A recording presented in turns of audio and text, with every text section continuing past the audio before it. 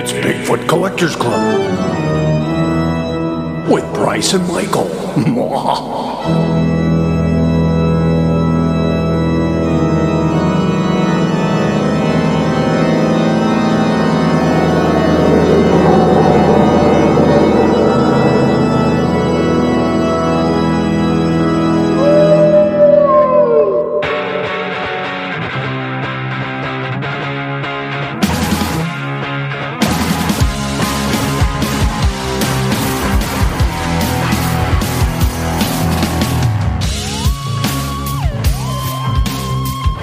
I know a ghost story or two.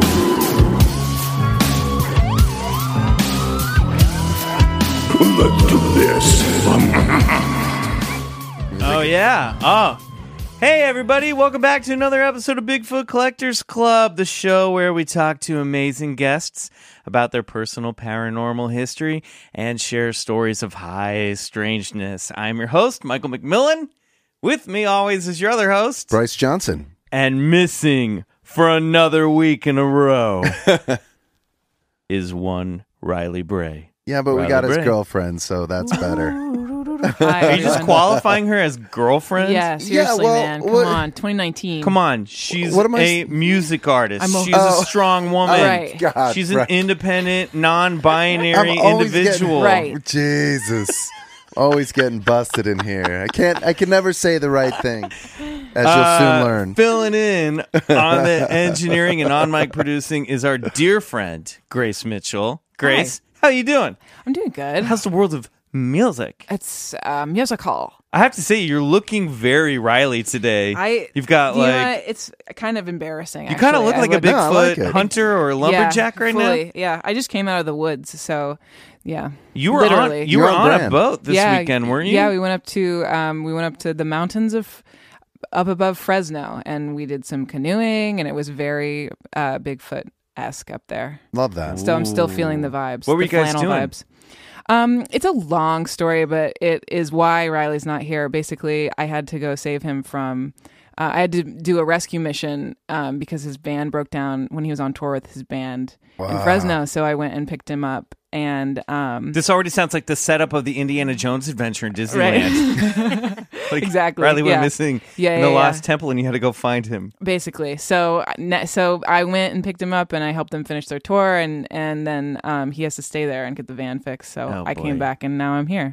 Well, we love that you're here. Yep. We hope you join us as Riley would on the show. Yes. Yeah, I'm gonna have to drop my voice 10 dB lower in order to be like him. Yeah, exactly. You got a nice voice. You got a great voice. And we have an even better guest today. Not better than you. I'm just saying even better than a caramel voice. Michael, no more. Okay. Oof, I'm going to stop right there. Lost it. First Bryce and now Michael. I know. Yikes.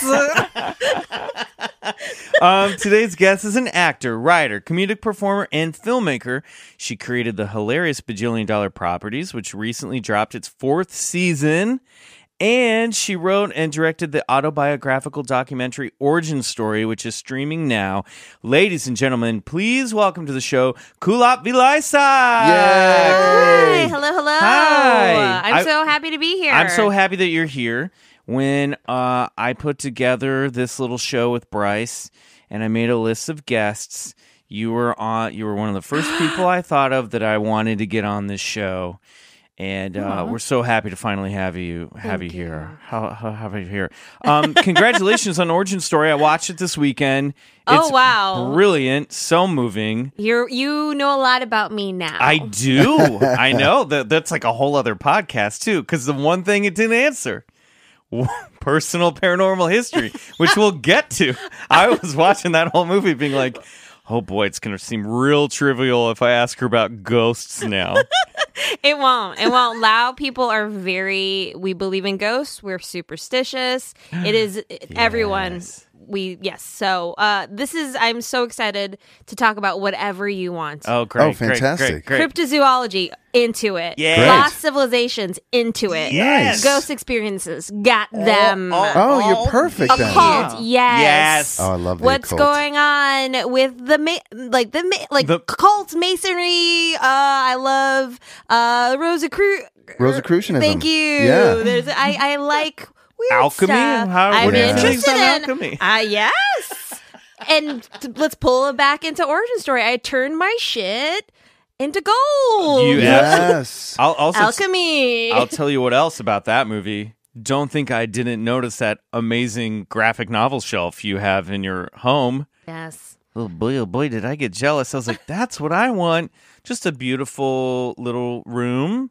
It's like a walk-in closet that is just comic books. Just Wow. So for those who feeling- don't know, what is Origin? I haven't seen it or I'm familiar with it. I really like the way Please- you're wearing your headphones today, by the way. It's You're really cool. Oh, DJ thanks. mode. I was Well, going to say DJ Jazzy Jeff in it. Right. they're a little hot, and I don't want to ask Grace to turn Oh, them boy, down oh, because boy. it's That's no, what it's we'll do. all good. He's got some No, hot cans, it's Grace. all Jeez good. Louise. You have no Grace's faith in me. cans are What is hot. No, I think you're the best thing that's ever happened to us, Grace. Steamy cans. I got steamy cans. Hot, What am I steamy gonna buns do? on my ears. No, you're good. I'm totally good. Don't worry about Those it. are cinnamon rolls.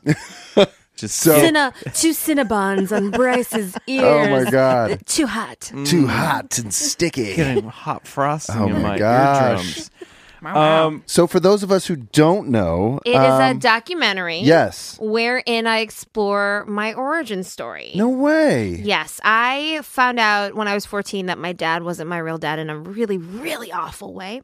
And then I proceeded to bury it until I was about 33. Right. Yeah, that's how you do it. Doesn't matter if you're originally from Kansas, Yeah. or I you just grew up like- in what, yeah, Minnesota? Minnesota. Let's deal with this later. But of course, things don't stay buried. And then when you try to dig them up, Right. there was a reason why they were buried. Oh, wild. Wow. So I go and I meet my father in Laos, but really it's about having kind of an understanding of my relationship with my mother, which is very problematic, and also a relationship with myself. Incredible. And where It's- can we find this? You can find it streaming Amazon Prime and also on iTunes, Apple Plus. What is it called now? my Do God. we know? I watched it on Amazon Prime. Okay, great. I have So- to watch. I mean, documentaries are my steez. I absolutely love them. And then the idea alone. What? Steez. I love it. My I love the oh, Steve. Your headphones. It's just like you're giving me such strong 90s right now. You guys should see. Do you need to take a Bryce minute? right now. Listen You should to get a some. picture of me so that it can reverted go along back with- to being 16 years old. I Yeah. mean, we are in the mall right now Yeah, with we're literally in Bryce. the mall. Bryce is the coolest kid. Do What? you need to take a 311 a break? I might need an can ice take and a a 311 Wetzel's break. pretzel, bro. I mean, but other than that, I'm I'm chill. like so cool to hang out with Bryce. I always like forge his parents' signatures to get him out of school, and like he let me hang out with him now, and I'm just like, let's get an Orange Julius. Let's do it. That Let's was fucking- Bryce Ollie's out of here. Holy cow! That was kickflip, maybe. that was the best moment when we were in Salt Lake City and we were having dinner and Grace asked you who your favorite band was and you said 311. It was a really good Well, moment. yeah, That was a really they good moment. rock. Nothing wrong They with do. that. Nothing Listen, against 311. So I was just doing some light Googling here about cryptids from Laos. Oh yes. Oh no way. And Great. I don't know if you know, the first thing that popped up What? is now you're going to have to help me with my pronunciation. It's and I okay. It's apologize. okay. The Fayanaga? Oh yeah. Hmm. Do you know what these are? Mythical serpent-like No creatures. way. Oh, No that is fucking sick. So way. she He's just got a rolled up her tattoo. sleeve and reveals a monstrous serpent Fayanaga. tattoo. Let me That is sit dope. back and Wow. shut up and listen. Wow. Oh yeah.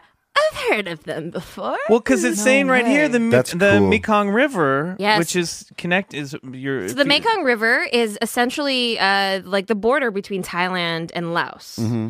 And Mekong is Kong means river and Me means mother. Mekong. So it's The Mother River. Mother River and the lifeblood to both Thailand, Laos, the deltas in Cambodia. So many people live off of the water. They fish and so so the Nak or the Naga, they are almost like in Europe how fairies Okay. were a race of beings. So were the Nak or the Naga. Some in China they call them Naga. So they're serpents, right? Right. Cool. And so there's lots of tales of, there were monarchies and princes. They were like one of the race of people, basically, one of the tribes of beings, basically.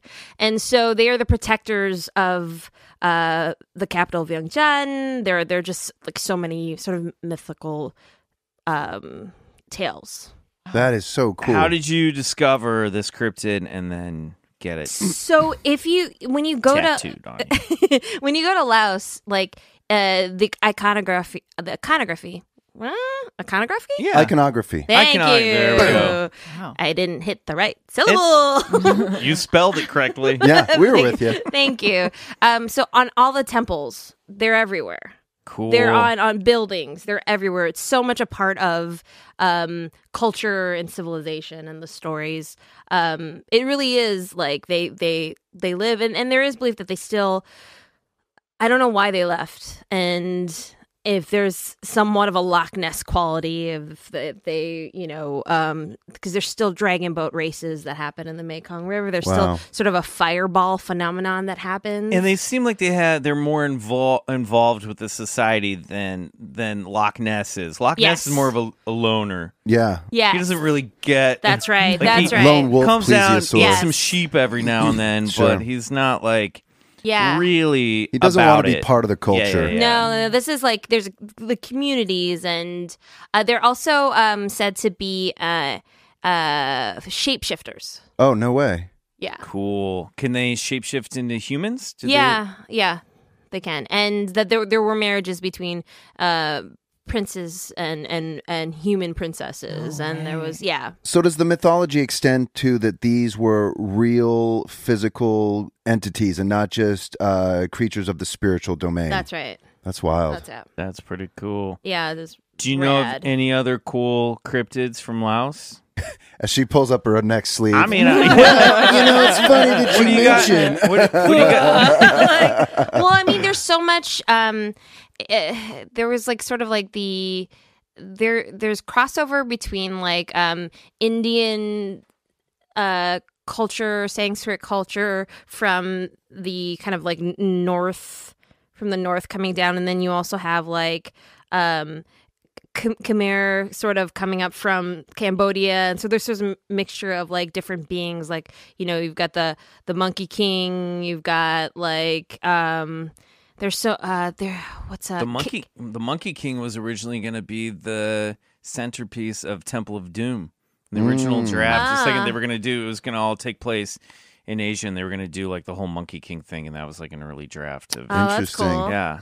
There's a Kinali, which is like a half person, half bird, and they were a warrior. Cool. And that sounds very Legend of dancers. Zelda. Yes, it does. Like yeah, the very. Rito people. They're. You got one for all of these? I think you do. I think he does. Michael's nerd just really jumped Yeah, out on wow. that one.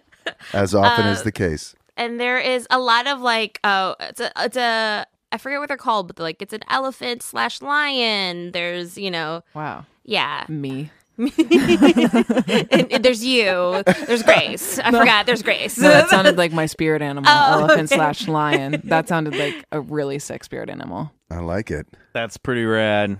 Yeah, I know. I'm trying to think of other. Well, these are real. These are real. Have you guys ever heard of Irrawaddy dolphins? No. They're freshwater dolphins. They live in the Mekong Delta. They have snub noses. Were those in your movie? Because there's one shot when you guys were in the boat. But they're so far Yeah. away, and we couldn't. I was like, oh, my father had never seen one before, even though he was from the islands there. But we couldn't get closer because it was in Cambodia, like the Delta, like it was in a different country, and we couldn't cross. But they're really highly endangered. So the fact that we saw two cresting was like an incredible experience that I wish I could have shown in the film. But like it was magical to be on the river and to see these like just beautiful creatures that they kind of have. I mean, it's just not human face, but when you picture a bottlenose, Yeah. no. It's like a Weird. little, like yeah, like Kind a- of like almost like a beluga whale or like a Yeah. seal, maybe? What Pull are they it called? up. I'm going to pull it up. Ir- I'll pull it up. IRAWADDY.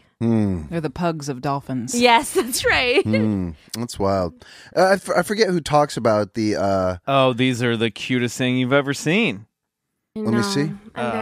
Boy, they're leaving boy. us. It's heartbreaking. You know what? I mean, I don't blame them, but I know it's not their choice. What? Oh my god. Oh my That is pretty They cute. kind of look like an alien gray. Yeah. A little bit, yeah. They look like a cross between an alien gray and a Teenage Mutant Ninja Turtle. Yes. Either way, I'm Unfortunately, in. there's a lot of damming that's happening on the river, and also, unfortunately, there is. Look at them! Come on! Wow, that's a trip. They I'll throw are these kind of up on the person-like. Instagram. Yes, there is also fishing with dynamite, which will Oh my Oh, god. jeez. decimate anything. So there you go. Oh, well, that's the name of this episode, Fishing with Dynamite. Yeah.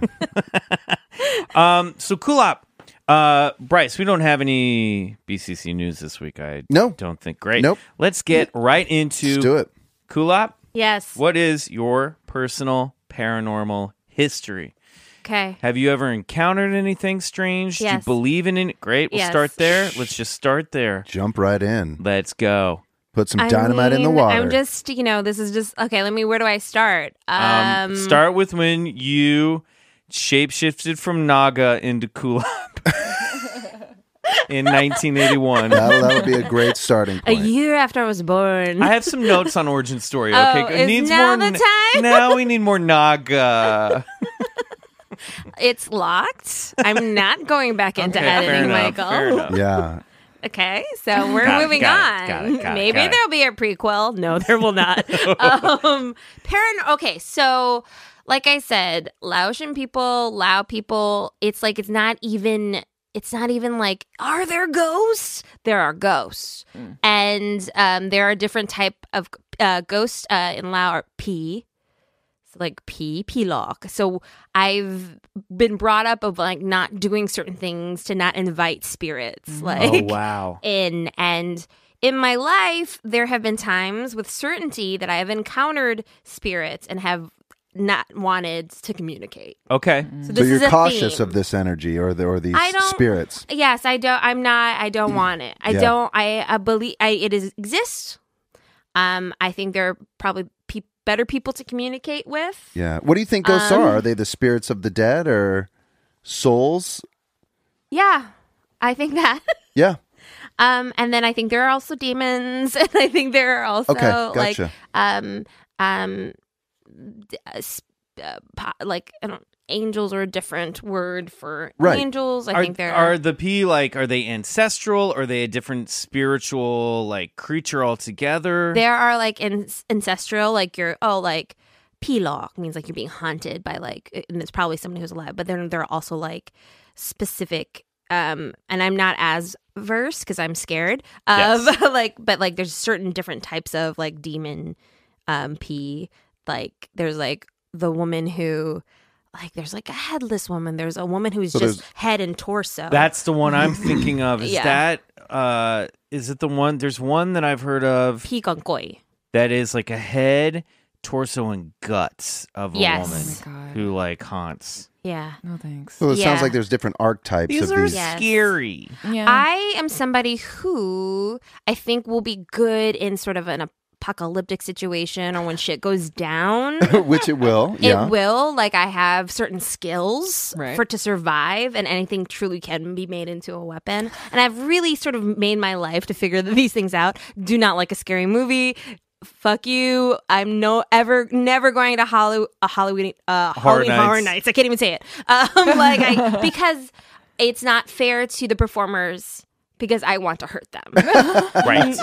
That's because they're coming at me. Yeah. And I want to come at them. So no, what's the one where they throw a bag over your head and then they touch you a lot? That is not. It's like- not Is that like an sure. escape room? It's like I'm Was on that the your same page as birthday? you. Yeah. that's Yeah. just October 21st at Just my house, another- and I'm the only one there. Good God. It's Sleep No More. Sleep No More. That's the one where it's like a No. real big production and they yuck. kidnap you. Basically, You like in New York, right? And then you also like follow people around. Yeah. And they do theater. It's too much. I don't need that in my life. I really don't. I like a scary movie. I like a scary story. And I forgot to mention that we are in the second week of our month-long Halloween celebration. That's right. So our story today is a little fucked up, and Okay. I'm apologizing in advance. I like a story. Okay. I do like a story. Movies I'm not into as much, but if you don't want to is, see it. I don't want to see it, but if you can hook me in if there's any sort of like folklore or if there's any like backstory about why. Like I'm not into just like slashing or whatever, but like not into Like, that. where's your backstory, slasher? Yeah, like what happened to you? And like something went down right because you were like, what was the possession? What was the Right. story of the possession? Yeah. Like the ring. The ring got me. That Right. super scared me, but I'm like, what? I kept thinking, what happened to Samara? How'd she get in there? What? Why her mom put her in there? Right. You These are the know? tough questions. Why? I don't know how she got in that tape. You But why must- is she in the well? You know, well, you must like Jason. Jason has a good Yeah, he backstory. does. I guess he does. Weird kid who drowned in the lake. Yeah, I guess. Are you the type of person where if it's culturally like appropriate to watch a horror movie, like for instance, like The Sixth Sense or like It or like I don't know, Alien, like something that everyone's watching, will you watch it? But I Like wasn't. The Witch or something? I don't know. No, not about and it. I Not tried at to be all. cool for a long time, but Right. I'm nearing 40. I'm like, I'm gonna live my life how I want to. Like, I can't be pulled into it. No peer pressure. I cannot. Yeah. It was- Clowns? Yeah, fuck Scary no. clowns? No. Killer Clowns from Outer Space. that is a classic. Great. Absolutely movie. great movie. But you are into like sci-fi, fantasy, Yes. comics, all that, Yes. obviously. So got it. Yeah. Cool. Definitely.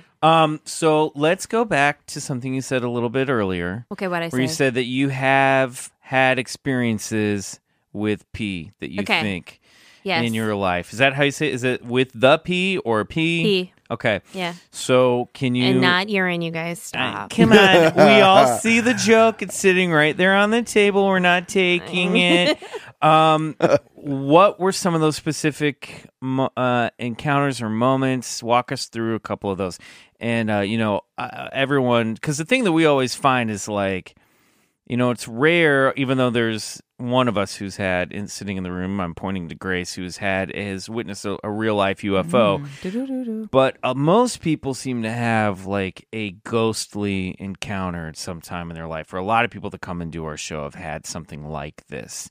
So There's so many people who haven't though that that's true. I've known. I guess they're drawn to you because they're being called. Well, and it's funny. We've made this joke a million times on the show, but like we've found you obviously have a large part in the world of comedy, and we have found that I don't know if you find this to be true, but actors are very into ghosts.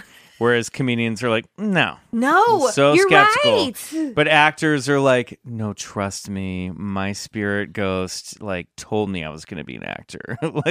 It's crazy. Yeah, that is interesting because it's like most comics I know are like logic. Yeah. Like Which I mean, I guess it makes sense. Actors are like very imagination and emotionally led, but like Ben Acker, I think it was Ben Blacker who was on our show. He and his wife both individually saw a ghost in their house oh wow. and still don't believe in ghosts. He still didn't believe. Saw Well, I a don't understand. physical Neither did I. human Trust your- being sitting in an old-timey suit in a chair in their house. Didn't tell one another that they had seen it on separate occasions until I think Ben mentioned it to a mutual friend. He goes, yeah, your wife saw the same thing. Why are you guys talking about this? And he sat here and he was like, yeah, but I don't believe in ghosts. Well, what was that then? Exactly. A shared hallucination that No. wasn't shared at the same time? It was a ghost. I agree. There's a disconnect when people talk about that stuff. There's like, oh yeah, there's got to be an explanation for it, even though I saw it and I can't explain it. It's ridiculous. I mean, I'm open to the idea that we don't understand what ghosts are. Yes. And that there could be a interdimensional or scientific explanation. They may not be, maybe it is just like a biological echo of some kind, some sort of fingerprint on time. I get all that. Or if you somehow fall in without the use of LSD, you briefly there's a glitch. Yes. And the antenna switches a little now bit. you're talking glitch in the pineal matrix, gland yeah. stuff. Now you're talking third eye. Yeah. Now you're talking DMT. Yes, I am. The Yeah. spirit molecule. Yes. It's a great book. Someone has read some Dr. Is it Rick Strassman? Rick Strassman, yeah. Yeah. I have. Yeah. Yes. Okay. So for me, let's see. Let's talk about when I was in Laos and we were staying in Takak, which is where my father is from, and we were staying in a motel in the second level of a 2-story kind of motel. And I am watching. There's 2 beds. My 2 much younger sisters are sleeping in sort of a twin bed. They're asleep. I am watching. I think it was Rango, that gecko animated film starring Johnny Depp. Really close. 2.5 Men, dubbed in Thai. Okay, much better. And I'm watching that, and all of a sudden I feel a sort of pressure upon my chest, and I hear 2 children playing. At first it seemed like they were running around on the roof, and then it was as if they were playing, if there was almost a little less space between myself and the ceiling in the studio right now, just a little bit lower, maybe to there. Oh, wow. They're playing here. So about So it was 4 to ethereal 5 right feet above above you. your head. Yeah, and it's not visual. It's Sensation. sound. It's a sensation. They're playing. They're not. It's And this is a full oral or audio Yeah. sensation. You're Yeah. hearing. It's not like you're receiving it telepathically. You're hearing it in the room. well, that's interesting. That's hard to say. Okay, that's fair. When posed with that, I'm not sure. Okay, that's totally fair. Girls aren't up. They're sleeping. TV. Who knows? Yeah, I guess I don't know. Okay. I perceive it as in the moment. I perceive it as if there's a weight, there's air, there's a sound of children playing. Okay, That's creepy. and what's the first thing that comes to your mind in that moment? I don't want this, and I don't want to communicate. I know it exists, and I am not a medium. I am not going to talk to you. I'm not a medium. And my second example is kind of a clearer version of that that life philosophy. The first time I went to New York, I think I was 25. I think most people have been in New York at that point, but this was my first time. My friend Monica Pasantes moved there, and she was staying with a friend in Stuyvesant Village, Stuyvesant Town, and it's like pre-war rent control. And so I had always heard like, oh, New York apartments are tiny. Not this apartment. This was huge. Cool. And they had like so little. What part of town is that in? Stuyvesant? It's like the buildings are like this. They're tall. Is it in like Brooklyn? No, Okay. good. Don't worry about not quite it. Brooklyn. I Not never quite lived Brooklyn. in New York. I'll look I it up think right it now. was okay. It is. Yeah, it's right here. It's I'm pulling it up. I'm Thank you. not connected to the internet. Anyway, go on. Yes. So, I think it's Lower East Side. Okay. So there's like a huge main room with parquet floors. I mean, this is a large apartment, 2 large bedrooms, nice galley kitchen. Like, wow, this is huge. What are they paying? Something like $1,200 at the time. Wow. That's insane. Insane. And the reason why is her Yeah, it's just above the East Village. okay. Her friend, her roommate, she basically sort of inherited. Her grandfather was still alive, but he needed to move out of the apartment, and so it's sort of through legacy that she has the place. On the last day that I stayed there, I was sleeping in Monica's room for the most part, and then the last night I stayed there, her roommate left, and she's like, "You can stay in my room." And I was like, "Okay, cool, thank you." And so I went to bed. I had my iPod in. I was listening to Coldplay. Shh, quiet. That's probably what brought it on. This isn't the first time we've heard that. And then my glasses are off. If you guys can kind of tell, I have bad eyesight. Yes, they're very. Oh horrible yeah, eyesight, you and I are. Yeah. But I felt my eyes woke up. They shot open. I felt cold. I felt a chill. I was not alone. I'm lying down. I hear Chris Martin's dulcet tones. And then I feel and I look, and I can't see detail. It's a woman, and she's wearing a lot of clothes. and she is asking me why I'm there. She's looking at me. She's, and I was like, no, I'm not doing this. I'm not doing this. I'm not doing this. You don't get to ask Covers me over the shit. head. Not going to do this. Like, She's what turning up else do Coldplay. we have? Right, A scientist. In the morning, I ask questions. You mentioned that grandfather lived here. Where's grandma? Grandma passed away. Where did grandma pass away? In that room. Oh, hell no. Yeah, no. She was just, I think her vibe was like, There's you're not another woman in my you're bed. not my granddaughter. Right. You're not my Yeah. granddaughter. Wow. Yeah. Who are you? Yeah, just like checking in, like, what's up with Who this? are you? Yeah. This is my house. Like, Was she talking directly to you? at me. And it wasn't it was less like conversation and more like being vibed at. Kulap. Yes. I think you might be I refuse. a medium. Nope. You can refuse the call and then I you can stop think- reading the book. Your t-shirt size is a nice, cozy It medium. actually is not. It's not. She's a large. And so she's not a medium. Yeah. I I'm think you not are. Well, it doesn't make you a into medium it. just if you experience a few spirits. Yeah. I think there's a sensitivity. Puts the odds in your favor. No, thank you. There's sort of like a sensitivity, and there's like I am a skeptic about certain things, But What are you skeptical about? okay, And you better not say Bigfoot. No, I'm just kidding. I'm very much into Yeti, Bigfoot. No, like that stuff's very interesting to me. Hominids, cryptids, interesting. Well, like I'm not gonna believe everything that even like I'm full California. I do the shaman thing. I do various Oh, no healing way. modalities I've done, but it's like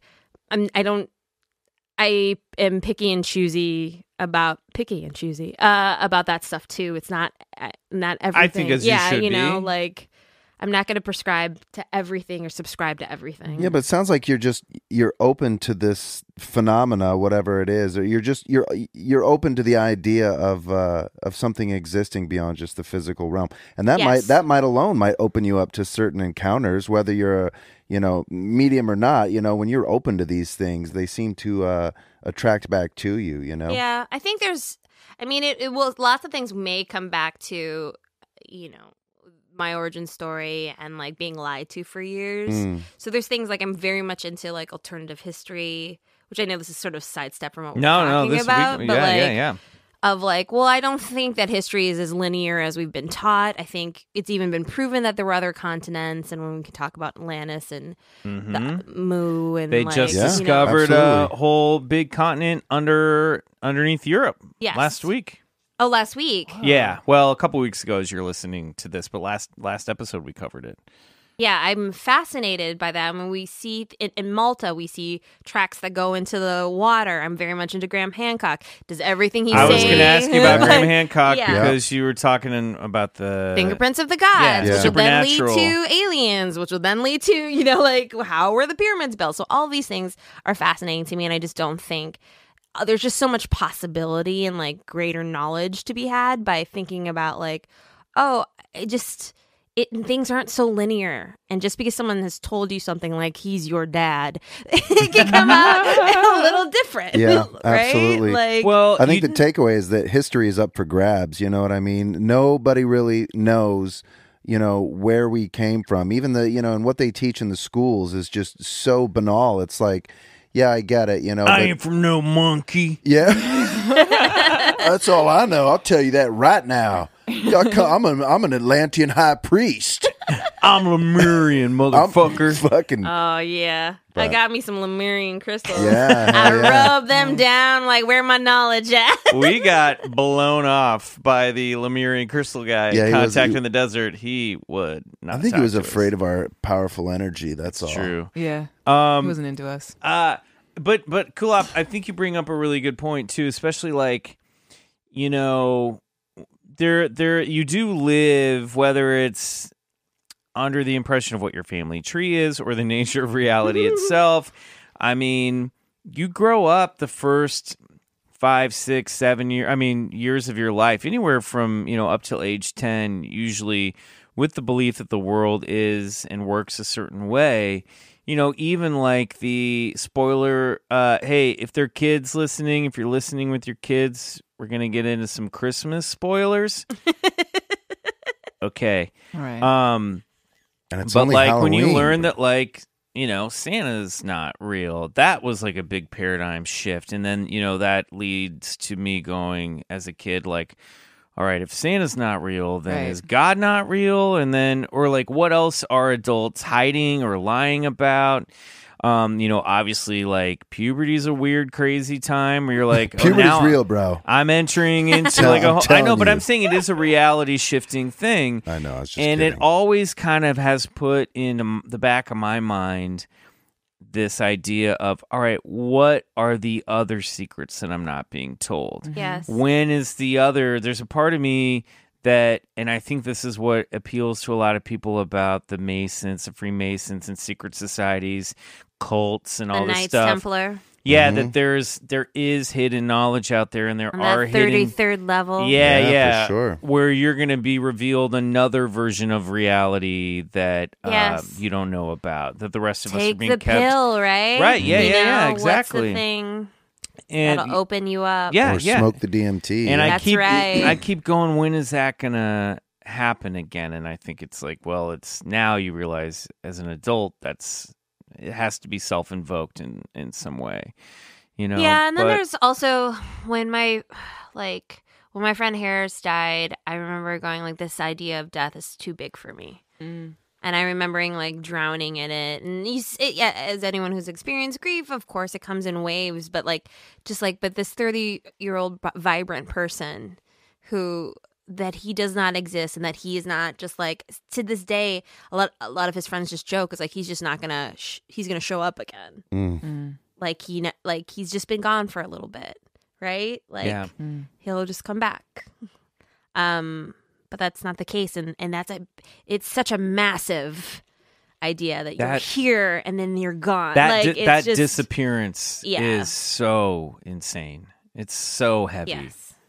So then, I mean, and this is what we're talking about, the paranormal, we're talking about ghosts, we're talking about, and so it is, there are certain big ideas that I was like, I guess kind of get the idea of an initiation, right? And like you being able to, that certain knowledge you'd have to be prepared to take in, to hold, or, it'll break your brain.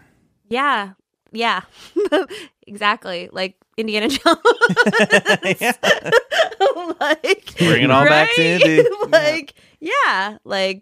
What's the Ark of the Covenant? Yeah.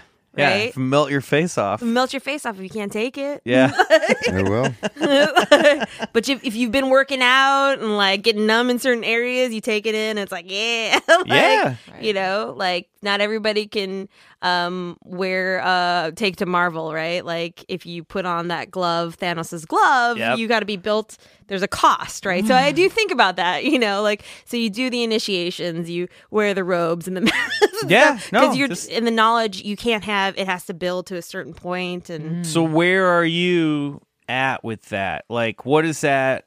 I don't know. I still eat dairy. Right, I'm sure that dulls me. Initiation denied. Come on, pineal gland. Let's go. My sugar intake. Fluoride, dairy, sugar.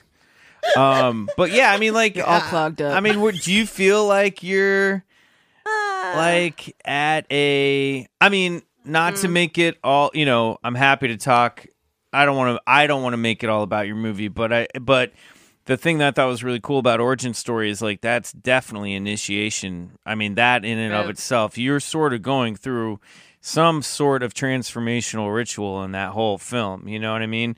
And so, there's that moment where you're with your husband at the end of the movie and you're like, I think talking about, I can't remember the specific conversation, but you're like, if this, like, there's a moment where you guys are kind of talking about the path you're on now, career-wise and creativity-wise, and it's almost like you needed to go through this part of your life in order to break through to this other space in your life. Yeah. I think about that a lot too. It obviously comes up in therapy, Yeah. like those things that block us and prevent us. And that's just very practical. And that's not That's even true. necessarily supernatural.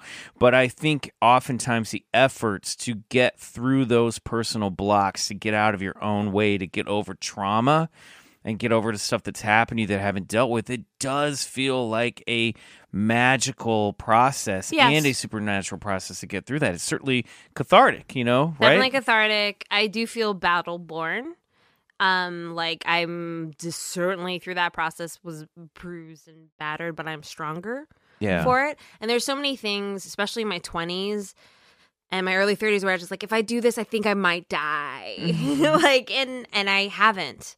And if Right. anything, if I had the ovaries to go meet a stranger in Laos who's my father and I survived, then I can probably do the stuff that we like. Well, There's a lot of things. And You not- start to feel the weight and prioritize things and know what I'm capable of. Well, and not only that, but you're also taking that process and turning it into a piece of art. You're forcing yourself to look at yourself and your family and edit that together and create a story out of it. You know what I mean? Yeah. And that, I mean, most people just unpack this stuff in therapy. They don't then go make a movie about it, And in that process, that was the hardest.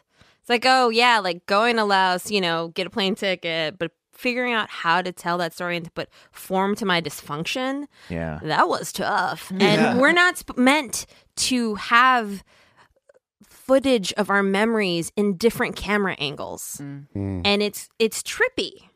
It's trippy to see myself not say something when I could have. Why didn't you press him? And then to feel those feelings, judging that person who is me, and then directing, like it's Strange. It's a mind fuck. It's Psychedelic. yeah, it's a little Dissociative. bit. Yeah. And then while being so in it, Yeah, right. and just so split, and then the act of doing the film is bringing it together and deciding, well, sure, that's interesting, that did happen, but what's the story? What's the story? What's the story? What do you want in the end? Making those choices. But then there's also like these moments of joy, like on the river and seeing those dolphins, and then you being like, oh, I am in this magical place. You know what I mean? So is this really like it is a magic? You sort of created your own magical ritual. And this tattoo is about that. Yeah. I went through this experience, and then I this is my only tattoo, and I got a massive one of a serpent. Oh, you did it right. It's awesome. It was because I went.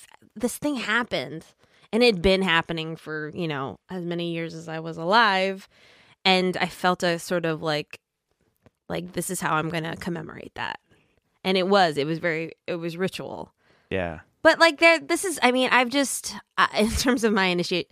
Like, I do good, and then I don't, and then I do great, and then I'm very human, and then I'm, like, small, but then I'm big, and then... I think that's the thing about initiation. I mean, even though it's a process of rebirth and, a phoenix rises from the ashes, it doesn't mean you're perfect or that you're on some unscathable level. You still have to, like, once you get, I think, to other levels, there's still going to be new problems and challenges, and the initiation process never really stops. I mean, and that's there's the always tough another stuff. level above. You know? I was like, and especially if I've ever in my journey of trying to heal myself and be a better person, I think of it like as like, oh wait, no, it's like a Nintendo game, and like once I beat a level, then I'm done with that level. Yeah. Well, that's not necessarily true. Sometimes you backslide, and I'm like, and Absolutely. I would get so upset, like I already figured that out. Why am I doing this still? Except level 33, that's the last level. Oh man, The 33 and guys, is the last level. that's right, and it's at And then- Club 33 in Disneyland. Every level after that is just 333, Right. 333, 333. Yeah, Yeah, transformation just is pie. fucking hard, yeah. especially when you're What? Constantly haunted by ghosts. And it's not It was 2 occasions. 2 occasions. I mean, there's some. I'm trying to think. Those are the most. That's too many occasions. That's like too much for me. I think there are even. far more than 2, and you're just not Yeah. being honest with yourself. There's some times where I've like, we gotta like, Scott's just like, what is wrong with you? I'm like, I remember we were at. He was like, wanted to show me. Like it was like the middle school or elementary school that he went to in like Cypress, Orange County, and I was just struck like, we need to leave now. And he was like, what? I'm like, we must get in the car now. Like I just get certain feelings, that like spidey senses. So. Totally. Right. Yeah, and I don't want. I cannot believe you. I believe you exist. I'm just not interested in like seeing where this will go. Right. Right. What's your Yeah. interest in shamanism? How do you explore that? In the modality of healing and wanting to as a modality for healing. Gotcha. And I've always like if I'm looking like at tarot cards and stuff, what I tend to prefer cards that have like animals. Yeah. I can picture. I don't really understand like cups. I know what cups are, but you know what I'm like. Yeah, like right. the hanging man. Oh, This is Kulap, awkward. you What? might. I mean, plates. That's the you're cup. into this shit. You are deep into this shit. Yeah, my Yeah. 30s was this like 30s was just, I called it the wellness train. And I just tried a bunch of different stuff, and some stuck, some didn't. I still kind of do sort of journeying on my own, going to certain places. I mean, it sounds like it. You're talking our language. This is all the stuff that we're interested in is lost civilizations, shamanism, other worlds, spirits, the unknown, death, initiation, self-initiation. These are all the things that propel us to, journey not into our only psyche, but into this outer world that, everybody else thinks they can describe or reduce to a materialist world. These are, I think, what interests us. And I'm just kind of curious, I guess, as to like, where do you think this whole interest sparked from? And I suppose if I watched your film, then I might get an idea, which I don't will. know. I mean, would you? I don't know if you would. It maybe comes from before that even, huh? Yeah, I think even when you were reciting, 'cause everything you said I'm so interested in, I think it comes into this idea of connection. Mm-hmm. And being interconnected, and it being beyond like material things. And that's what the animals kind of do for you, right? Yeah, and they represent something to me. They're sort of they're totems. Yeah, they're not marred by stupid shit like Absolutely. Twitter. Right. Look at him. No, Like, absolutely. pointing to Nova. Nova's so blissed out right when now. Nova is scared, he gets up and he leaves. He fights, Mm-hmm. or he doesn't sit there lost in his feelings. Well, but I don't want to offend anybody. Right. Like It's a pure consciousness, he it's truly not is. I self-questioning. have to shit. Yeah. Yeah. Here Yeah. I go. Yeah. Like, it's. Meanwhile, this bitch goes to. Oh wait, Kulap's Miraval. actually shitting. Yeah. I go to Miraval and I'm like, let me go try this horse therapy. And truly, you guys, I was the first up because I always go first because I'm an Aries moon. I love and that. all we had to do was touch the horse, Yep. to have him kick up his hoof so we can clean the shit off. Yeah, Yeah. right. And it was so hard for Invigorating. me. It wasn't at first. I was crying. I didn't want to hurt this massive being, by the way. Like, I'm like, no, I'm a monster. I don't want to hurt it. And he's like, just do it. Just do it. It was such a... I've seen this done. This It's is amazing. Miraval? What's Miraval is what I call probably rich lady camp.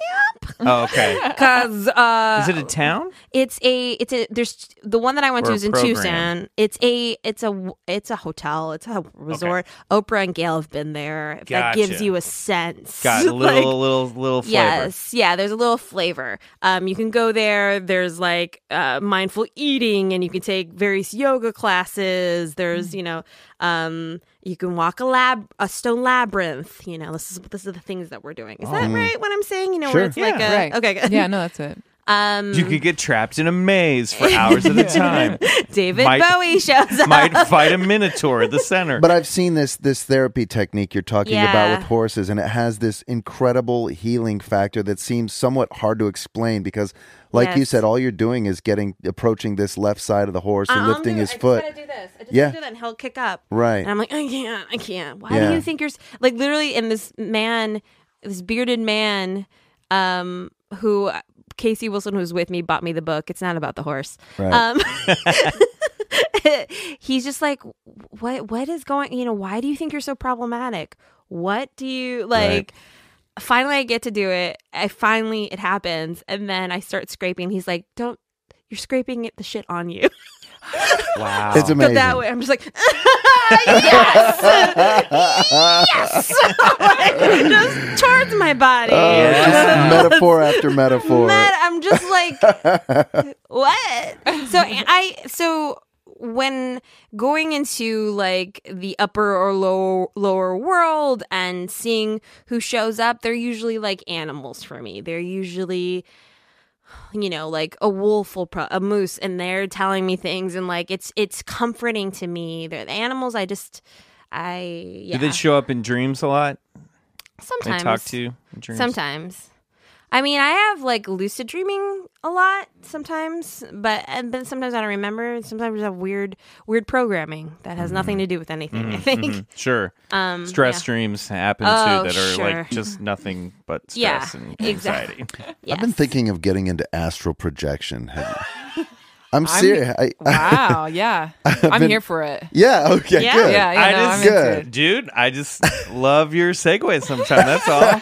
Well, she's Do talking it. about lucid Yeah, no, dreaming. do it. Yeah. I've experienced and I've tried that. I was like, it's very difficult. And I was like, I love my sleep. So maybe I'll try the awake version of what I think lucid dreaming is. And that's, astral. I mean, obviously they're two different things, but I was like, I think I'm going to try to learn how to astral project. Do it. People learn how to do it because sometimes they'll have sleep paralysis, which causes astral projection. Right. And then they'll be like, "What the hell was that?" And then they'll look it up and be like, "Oh, I just like astral projected because of my sleep paralysis." No, it's interesting. And that's how I learned about it from a friend of mine who had sleep paralysis, and I was like interested in astral projecting from then. I'll let you know how it But goes. I wanted to know if there was a specific animal, like a specific one that comes up a lot. Right now I'm thinking wolves, but then I'm also looking. Yeah. No, He's that's mesmerizing. Dude, Yeah. that's the good one, the wolf. Yeah, but like, I see moose. I see, Wasn't expecting that. yeah, I see. What's the connection to the moose? Let's see. I don't know what the connection with the moose. I mean, there's, I'm from Minnesota. There's the big, backwoods north. Not that, but the Twin Cities is just the tiniest part. And it wasn't like I was in the Great North a lot, but they're huge. They're very auspicious animals. Usually bearers of good things are very strong, but don't fuck with them kind of thing. Yeah. Yeah, I don't know. I mean, Solitary too. Solitaire, that's true. I mean, the dragon, the serpent has been, a snake kind of thing, but in the last 5 years, this is about Slytherin. It turns out a Hufflepuff. That tracks. She's into everything. Or am I a Ravenclaw? I'm Ravenclaw. You might be in my house. Pottermore Huffle. said I'm Ravenclaw. I think I'm a Hufflepuff. Scott's a Hufflepuff too. I think we're both Hufflepuffs. That tracks. From what we're talking about, it definitely tracks. I'll start talking about ayahuasca, and it's like, yeah, you're a Hufflepuff. Yeah. Wait, what were we talking about before? Moose, Sorry. animals, spirit animals.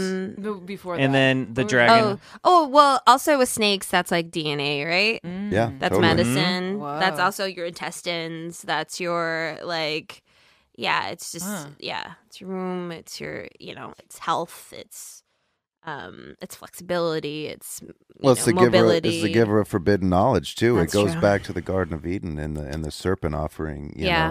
That's true. Knowledge of the unknown. Which Yeah, why wouldn't it's you want to know? infinity, right? Yep. Who would want to stay in the unknowable? Who would want to Well, stay? that's the whole thing. Is that's when binary thought came to be. Yeah. Well. Is when we took that bite and we went, oh, I'm different from this, which is different from that, and we started giving a language and name to everything, and that's what the fall is really. Yeah. about, Totally. Is that we've falling from the singular. God, that one story alone you can dissect and analyze until the cows come home. But it's so such a strong motif. But that's back to like this, like how we're interconnected and how we're not like that whole like you mentioned this before. When we're 9, we start to all of a sudden see how everyone sees us, And before, Totally. we're all just like, we're here and I'm a kid. And for some reason, like around 9, 10, that's when like you just start what people think of you and how you're supposed to be and who you should be. Ugh, That's why they Right. say if you're kind of stuck, what a burden. what a burden. If you're kind of stuck as an adult and you're like, what do I want to do? If you go back to like around 9, 8, what did you like to do then as a kid? Touch back into that, and maybe that's the answer to where if you're stuck now. Definitely like talking about Bigfoot and UFOs. Yeah, for sure. Also, if you're dealing with self-image issues, definitely come to Hollywood. Right. I Oh know. boy, oh boy. All right. I know. Kulap, we have to move on. This Okay. is awesome. We could actually talk to you for hours. For sure. But we have a game we like to play. I think I know where you're going to mostly fall on this spectrum. It's called Bullshit. Okay. Or believe it. I'm going to go down a list of things. And this is our Halloween. It's more Halloween themed this month. But you're going to say just bullshit if you're into it. Oh, wait. Bullshit Wait. sorry. Believe it if you're into it, or bullshit if you're not. Okay. Or if you don't believe it. Okay, Okay. here we go. On your mark. Yeah. Get set. Okay. Ghosts. Believe it. UFOs. Believe it. Bigfoot. Believe it. Angels. Believe it. Vampires. Believe it. Shadow people. Believe it. Loch Ness Monster. Believe it. Alien Greys. Believe it. Werewolves. Believe it. Parallel universes. Believe it. Zombies. Believe it. Shapeshifters. Believe it. Heaven. Okay. Believe it. Hell. Believe it. Yeti. Believe it. The Mummy's Curse. Believe it. Astrology. Believe it. ESP. Believe it. Witches. Believe it. Demons. Believe it. Atlantis. Believe it. Mothman. I don't know, but probably. Believe it. Reincarnation. Believe it. The devil. An entity. Like, yes, believe it. The apocalypse. Believe it. Halloween. Yeah, it exists. Oh, you did so well. I got to get in I there. mean, literally, like, we Bryce. talk That's about my girl. everything. My girl right here. sitting on Bryce the just couch gets next to really me. happy when someone just says believe it to everything. I mean, I guess I don't know a lot about the Mothman, but I must, You know. would believe it. You Yeah. should get into it. You'd believe it. You would believe You'd be it. into Yeah. it. It's It's some amazing. weird Because it's real and it phenomenon. really did happen. There's a movie. Before we move, yes, Yeah. read the book too. The movie's loosely based on the book. Okay. Before we move on to the next half or the end of the show, I guess, or the next segment, we haven't really touched upon your self-proclaimed love for Bigfoot or Yeti. Can you just give us a hot 30-second take on Bigfoot and Yeti? I just have, I really like cryptozoology, and I just think there is just stuff that we don't know. We still haven't explored all of the ocean. We don't know. There are still creatures being discovered in Laos. There are parts and places, and we just don't. We don't know everything. Amen. Right. Yeah. Couldn't agree more. Done. All right, we're going to take a quick break. And when we come back, it's time for this week's story of high strangeness. Great. I love it. Do it.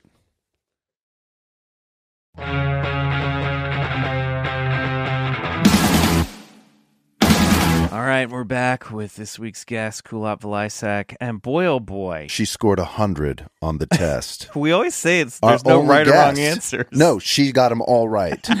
She's the only guest to ever have got them all right. Congratulations, I mean, Kulap. Thank you so much. But like when we talk about heaven, hell, the devil, like that doesn't. I mean, I wouldn't say necessarily as in judo Christianity. Like Sure. a place. No, yeah. Yeah. Okay. A place Like, in the mind. An experience on earth. Sure. Yes. Amen. Got it. What are your feelings on the Loveland Frogman from Ohio? I don't know about it. He's a Good thing he cryptid, wasn't weird in cryptid. there. A bunch of teenagers saw this life-size frog dude walking around Gulp. back in the 90s, 60s. Gulp. Classic teens.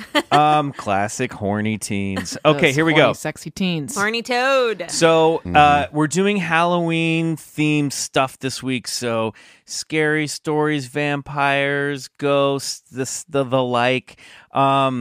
Last week, Bryce shared the story of a so-called imaginary ghost named Philip. And tonight's story is just as hauntingly scary, but it's all too real.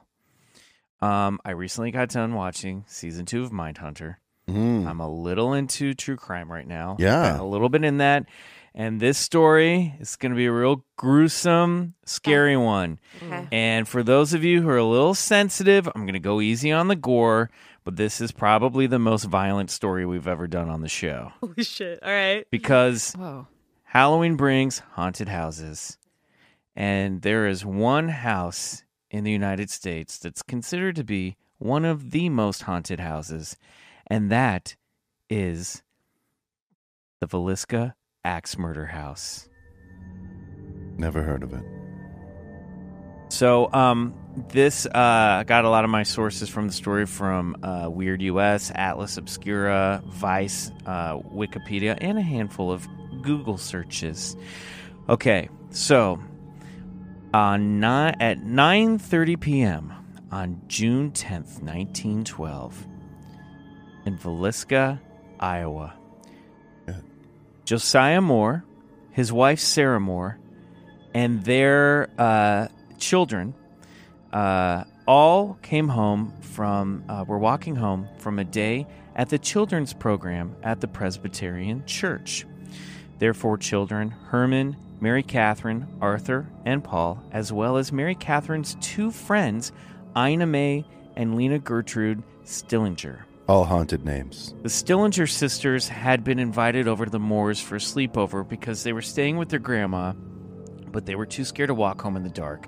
Sarah Moore had helped organize this event at the Presbyterian Church, so they had all gone to church that Sunday, and then they came home for lunch, hung out, then they went back around 8 p.m. for this Children's Day event. So the Moore family were an affluent family. Their house itself, if you see it now, it's not very big. It's sort of an old school kind of like prairie town, Edwardian style house. So it wasn't necessarily big for the time, but it had 3 bedrooms in it. And he was a businessman, well respected in town. Everybody knew him. So the Moores returned to their house, and this being 1912 in Iowa, of course, they left their front door unlocked when they went to church. And they settled down for the evening. People still do that in Iowa. Well, they might want to start changing their ways. Because at 7 a.m. the next morning, the Moore's neighbor, Mary Peckham, became concerned when the usually lively Moore house had not yet woken for their morning chores. She's hanging out the laundry at 5 a.m. Of course she is. Monday morning, we got to start bright and early. 1912, God baby. bless those moms. And usually the Yes. kids were all out. They had chickens, and there was usually a lot of Yeah, there's activity things over to there. do. Yeah, stuff They don't to do. have iPhones, Yeah. right? No. The sun is waking Yeah, them up, not exactly. the screens. There are roosters that have business to attend to. So Mary grew concerned. She walked over to the house, knocked, and was answered with an eerie silence. Mary tried opening the front door, but discovered it was now locked. So Mary let the chickens out of their coop and returned home to call Josiah's brother Ross, who had a spare key to the house. So Ross arrives a little while later, knocks on the door, he calls to his brother, he calls out to Sarah and the kids. Nobody answers. And the windows are all drawn, and they look around, they realize that the curtains are all drawn, and that some of them are covered by what they'll discover to be bed sheets. So he starts to freak out. He gets the key. He goes inside. He walks into the house, and the first room he goes into is the guest room where Ina May and her sister Lena Gertrude Stillinger had been sleeping, and discovers them brutally murdered in their bed. So he rushes outside. He phones down to Joe's hardware store, tells the guy there to get a hold of the local marshal, who's just a peacekeeper in town. This guy by the name of Henry Hank Horton. So Horton comes over, and he walks inside, discovers that all the windows have been covered with either drapes or blankets and sheets from inside the house. All the mirrors have been covered with what they think were Sarah's clothing. And he walks through the house to discover that Josiah, Sarah, and all 6 of their children, along with the Stillinger sisters, were all found in their beds, brutally murdered by an axe-wielding maniac. Their faces were all covered with cloths. Doctors would later claim the murders took place between midnight and 5 a.m. One theory is that the axe murderer used the sounds of a nearby passing train as cover to move about the house and conduct the slayings. They believe that the axe murder, and they know that it was all done with an axe because the axe was left in the room with the Stillinger girls. So they believe that the murderer started in the master bedroom, killing Josiah using the blade of the axe, and this is really brutal. He cut him so badly that his eyes popped out of his head and were missing. And then he killed Sarah with the blunt end of the axe. And then he proceeded into the children's room, repeated that, murdered them with the blunt end of the axe, before returning back to the master bedroom and laying even more blows on Josiah and Sarah. So he went back, and there's this gruesome detail when he went back into the house, he kicked over a shoe that had already filled with blood from the first time he'd been in there. I told you guys, this is gruesome, scary, gory horror story for Halloween. So, and then finally, this piece of shit goes downstairs, and that's when he killed the Stillinger sisters. And they found that there were gouge marks from the axe on the ceiling of the master bedroom, but they knew that it was from the night of the murder because there was powder from the ceiling on the floor and on the bed. But it wasn't over where he had murdered, so he was just walking through the house, flinging this axe up over his head like just a total wild man. Yeah, just a crazy maniac. So, in the guest room where the Stillinger sisters were found, Lena was pulled slightly off the bed and looked like she had defensive wounds, and they think that maybe she was the only one who woke up during the process. This is not cool. Trigger warning. Her undergarments had been removed, tossed under the bed, and her nightgown had been pushed up over her waist. But later the coroner had said that there had been no evidence of any sexual assault. And they think that he posed the girls this way to be provocative and disgusting and scary. Now, maybe he sick and twistedly got off on some of that, but they found no evidence of that. But next to the axe on the floor of the room, they found a giant slab of bacon that he had taken out of the icebox and wrapped in cloth and put in the middle of the room. They also found a meal, an uneaten meal that he had prepared and placed in the kitchen next to a bowl full of bloody water. Bro.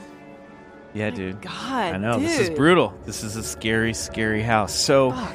No one knew who performed this horrific act.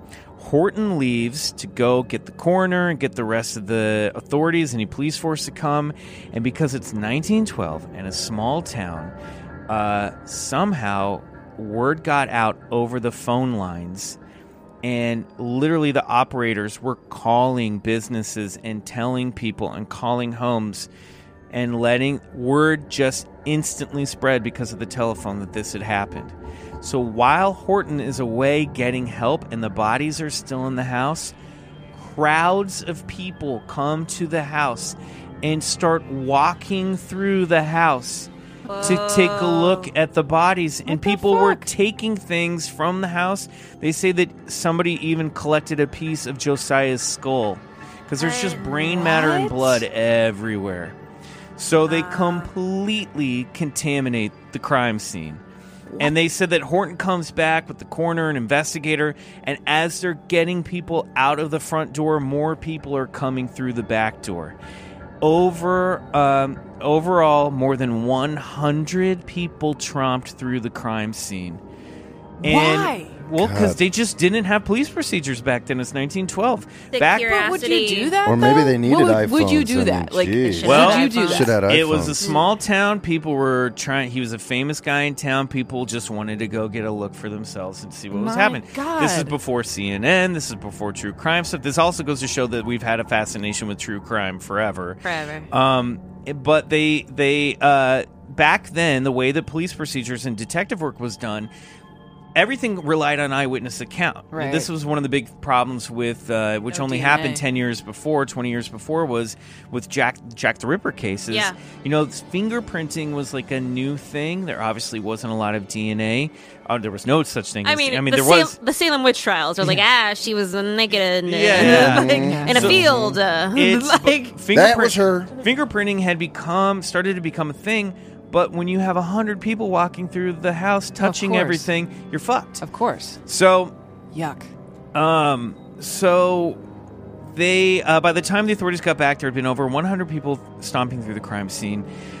There was one additional really scary detail that when the investigator went in, they went up into the attic and found that there were cigarette butts up in the attic, and what they think was that the killer had come in while they were away at church, hid up in the attic and waited for the night for the family to go to bed at night, and then creeped down sometime between midnight and 5 a.m., maybe when that train passed by, because they were near the train tracks. And there's a theory that I won't go super into, but later there's a book that's come out more recently that they think that the killer was a guy who was riding down this train line, this South Coast train line. What was it called? Southern something train line. I have to look it up. And because there were other axe murders happening around this time all throughout the Midwest, Colorado, Paola, Kansas, Oklahoma, and they were all, there's one theory that this guy was riding down the train and doing it because they were all tended to be families that were near train tracks. I have a question. Mm-hmm. Was their house so close to the train tracks?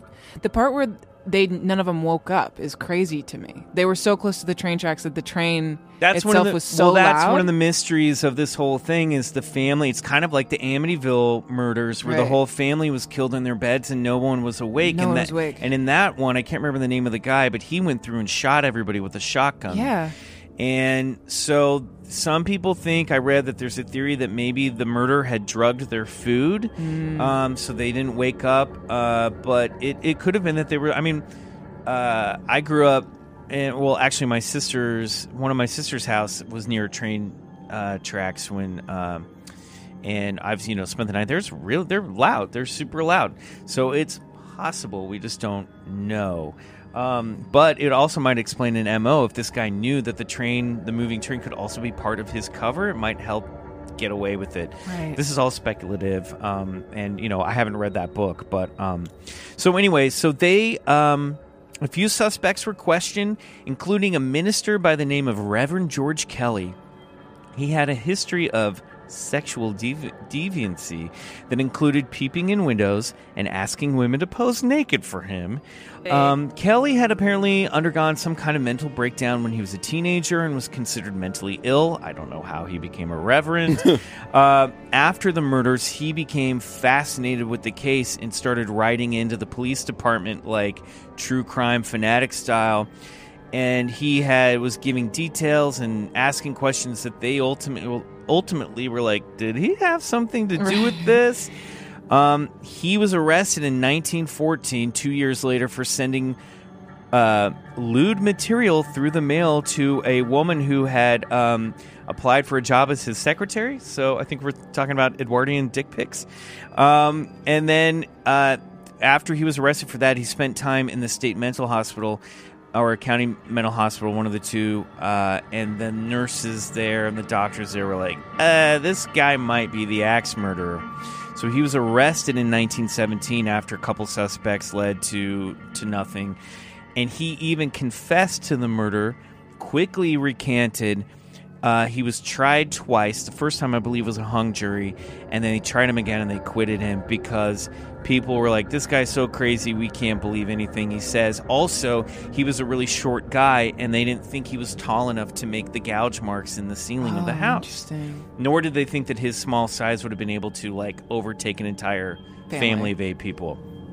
So, the VILLISCA Axe Murder House stood empty for years. I think other people moved in, but more recently was empty, ultimately falling into near disrepair until in 1994, when a man by the name of Darwin Lynn bought the residence behind his wife's back. He didn't tell her that he was going to buy it. Jesus. And then Don't need to worry about that. He restored it to its original 1912 condition, renovated it. So it took out all the electricity, made out just a gas stove. The only thing that he put in there was one air conditioning window unit that ran out from an extension cord, because otherwise it would get really, really, really hot in there. And he originally set it up as a true crime attraction to boost local tourist economy. But the house quickly became a destination for paranormal investigators and ghost hunters, who have all reported over the years numerous strange phenomena, including, but not limited to, orbs, the sounds of dripping blood, intense drops or increases in temperature, moving children's toys in the house, EVPs, the sounds of children crying, especially the sound of a little girl crying from inside one of the closets. They think that maybe Lena hid in that closet during the murders. There are also urban legends that if you look in the house at certain times of night, you can see the family in there. They say the upstairs of the house shifts. The images of the house itself seem to change upstairs and look different than they do. And the master bedroom is said to fill up with mist at night. Some eyewitness account, ghost hunters, said that the paranormal investigators saw the place fill up with this like black mist in between the hours of 12 a.m. or 12 midnight and 5 a.m. Season 4, episode 13 of Ghost Adventures was filmed at the VILLISCA Axe Murder House, which might be the most high-profile investigation to take place in the house, but certainly not the strangest. So the house is actually open to the public, and for upwards of $420 a night, anybody can spend the night there. No, bro. Don't do it. You'll get cursed. Do your own amateur paranormal investigation. People bring in crystals. They bring in Ouija boards. They bring in all their own EVP equipment. On the night of November 7th, 2014, during a recreational paranormal investigation, a man by the name of Robert Stephen Lauren Jr., 37, of Rhinelander, Wisconsin, split from his group of friends, went upstairs and was hanging out in the northwest bedroom. Now, I don't know if this is one of the kids' bedrooms or the master bedroom. It's probably one of the kids' bedrooms, because they don't specify it as being the master bedroom. Around 12:45 p.m., his friends found him in the room suffering from a self-inflicted stab wound to the chest. Oh, man. He stabbed himself in the chest, and nobody knows why he did it.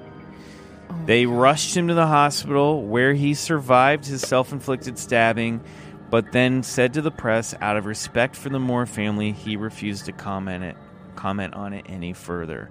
And no one knows what drove him to do this. The house, dude. Wow. So, did they specify what kind of blade? Did he bring I didn't see it. I assume it's something that he brought. Yeah, right. I don't know. I should probably look that up. But I just want to. I want to know if it was an axe. Was it a That's kitchen what I want to know. knife? Was it Was his axe? Was it a phantom axe? The axe still exists. It's in a museum in town, and Why? sometimes people bring the axe from the museum. They're clearly very lackadaisical about these rules. Yeah, they need stricter back protocols to the here. house to see what sort of evil demonic energy it'll inspire in the house. No. That is too much. There's a documentary filmmaker named Kelly Rundle who made the movie VILLISCA, Living with a Mystery, and she stated there is a whole body. She told Vice magazine, there's a whole body of folklore surrounding the Moore murders, and that in itself is fascinating, so long as you keep in mind that it's folklore, not fact. So I just regard the paranormal sightings as a contemporary version of that. It's an extension of the folklore that began on the day of the murders. Folklore can tell you more about how people see themselves and how they see the world than it does the facts surrounding the case. And that is the story of the VILLISCA Axe Murder House. Wow. Crazy shit. Great. But Kulap, what the hell is that? What is the folklore? That it was... Well, I think the folklore meaning that, there's all these different suspects surrounding it. It's a mystery. No one knows what happens. Okay. Like one of the suspects was actually, there was like I think Josiah's brother-in-law threatened to murder him at some point, and they questioned him, but he had an alibi. There was another... That's Ross? Is that his name? No, that was his brother. His brother-in-law. Oh, right. And then there was there was rumors that there was a senator had sent like a cocaine fueled assassin to go kill. All these stories came up, but all the suspects led to nothing.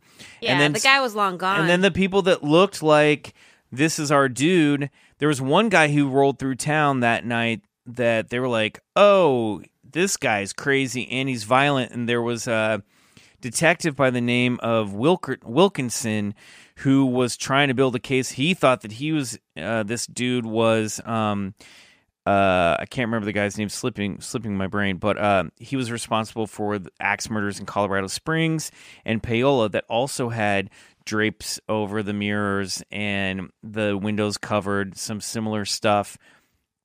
But the guy had an alibi that he was getting a paycheck at the time, like in a different town at the time of the murders. Oh, wow. So they always had trouble. And then that guy sued that detective for like $2,000 in personal damages because, but Right. But and then this other book by the guy who wrote Moneyball, and his daughter wrote the book called The Man from the Train. And that's they think it's this other dude that was traveling the rail systems at that time. So it's just crazy. So there's all this mystery. There's all this stuff of people being like, it's haunted. It's a demonic place. It's an evil place. So it's so funny. Why not raise it to the ground? Well, at one point they were going to burn it down, but I guess the Iowa governor came through town in the early 90s, and he was like, it's really good for local economy is tourism. And that's when the guy I mean, it sounds like it. Yeah. That's when that guy was like, hey, why don't I buy this and save it as a historical, and now it's become like a historical landmark. Right. Yeah. People really like that kind of stuff. It's crazy. They sure do. They'll spend It's a lot of money. spooky, horrible house of horrors. There was one detail I want to know more about, if you have any more tidbits about the freaking bacon in the middle of the room. Well, What's all right, all this about? one's a little sick. So there was a theory that he put that there and used it as a quote-unquote artificial vagina lubricant while he was having sex with the bacon while staring at the dead bodies of the girls. Because Ina she was facing the wall, but her torso, her lower half was twisted and her butt was exposed. And he clearly did that to shock people. Oh, right. But again, they looked at this bacon. There was nobody's been fucking this bacon. So they don't know. It's just he had these weird little rituals. They weren't sure. And he covered all their faces, which they talk about on the new season of Mindhunters, like a way for the killer, or I think it was that, or it was maybe I may have heard this on last podcast, honestly, that it's a way of when people cover the mirrors and the windows, it's in the victims' faces, it's a way they don't want to be seen. It's a way of them being unseen after having done it. So it's just silent, weird. It's just crazy. I have another question, follow-up question. Mm-hmm. Were there any other cases of axe murders that linked up with that one? Yeah. So Wilkinson, the detective, was trying to pin it on this other guy because he was like, this sounds similar to the ones that happened in Colorado Springs and Paola. Right. Couldn't make that case. And then this new book, The Man on the Train, puts together a lot of those cases. And that family thinks that this father and daughter think that they've solved it, but of course the guy who would be the killer is long dead. But this person, this suspect, they think was responsible for over 250 murders around this time. Most of them were axe murders. So clearly, eight in this house. Yeah, I know. I mean, that's. And there were families that were, of course, not white and went unreported, so they think there were even more. Right. There's like there was one story in this book, Made on the Train, about an affluent African American gentleman who was like well known around town, written about in the paper a lot, and he was murdered, and they think he's connected. But one of the reasons that his murder was written about was because he was kind of like a local celebrity. But there were other families that they think went unreported because, and they went through just all of these they went over like through 1,000 newspaper articles at the time, just trying to find all these reports of axe murders. And they started to go, hey, it's all running along this train line that's running through the Midwest, and all these houses were near the train, like the Moore family's house. So they think it's a guy who's just riding the rails and doing it. I mean, who knows? You know, they haven't been able to prove it, but I don't know. Yeah, it's pretty scary. That's True really crime, messed up, ghost, dog. serial killer story. Well, I hope you sleep well tonight. Yeah, check your everybody. attics. Yeah.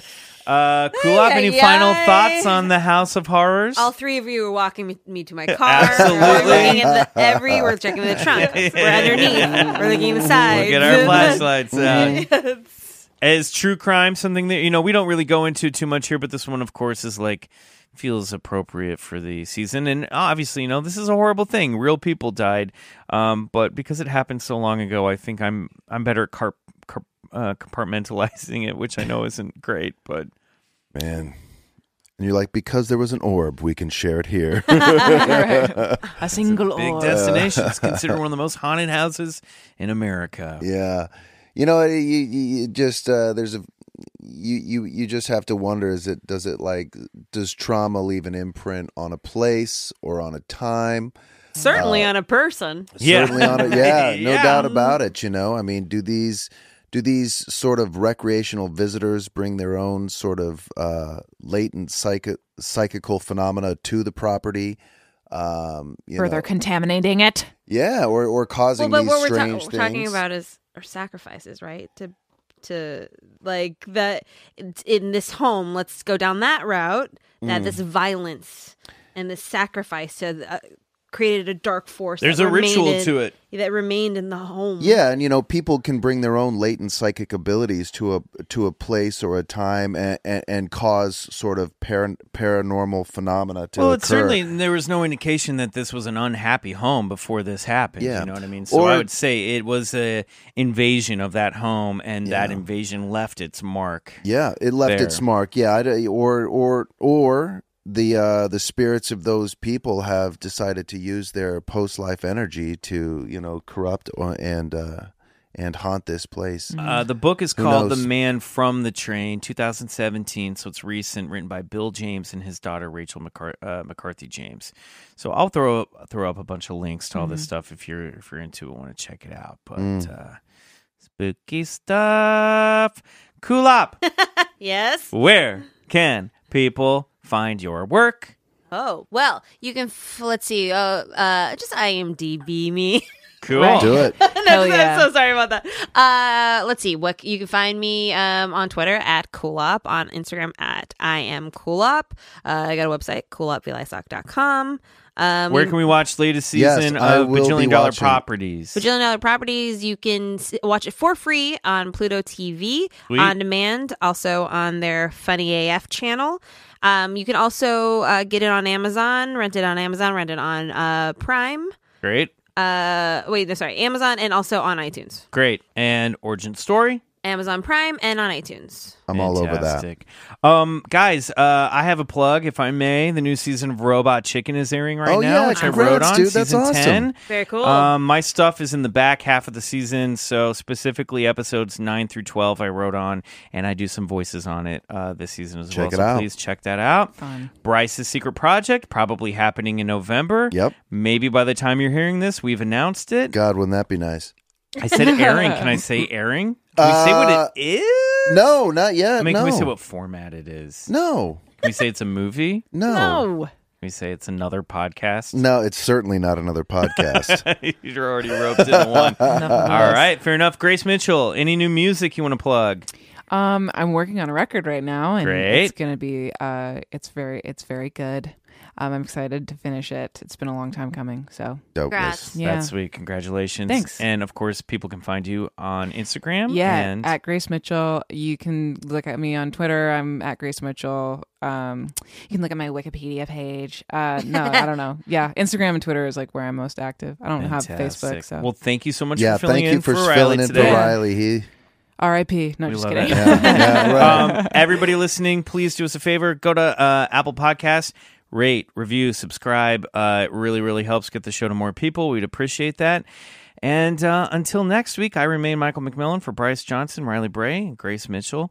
Thanks again to Kulap for being here. And until... Wait, so is there a chance some week that you will not remain who you are? that's just what they say. Good Until then, question. I remain. I mean, who knows? We're talking about personal transformation. All right. I might be half Naga.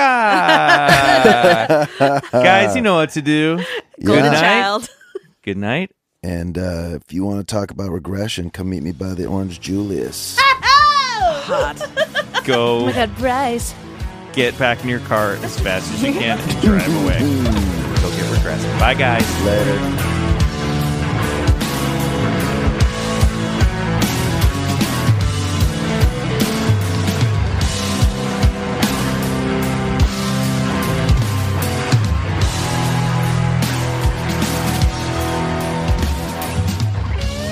Bigfoot Collectors Club is produced by Riley Bray. Our theme song is Come Alone by Suneaters, courtesy of Lotuspool Records. If you like the show, please rate and review us on iTunes. It really helps get the podcast to more listeners. To support the show, check out our Patreon page at patreon.com/Bigfoot Collectors Club and unlock multiple reward episodes every month.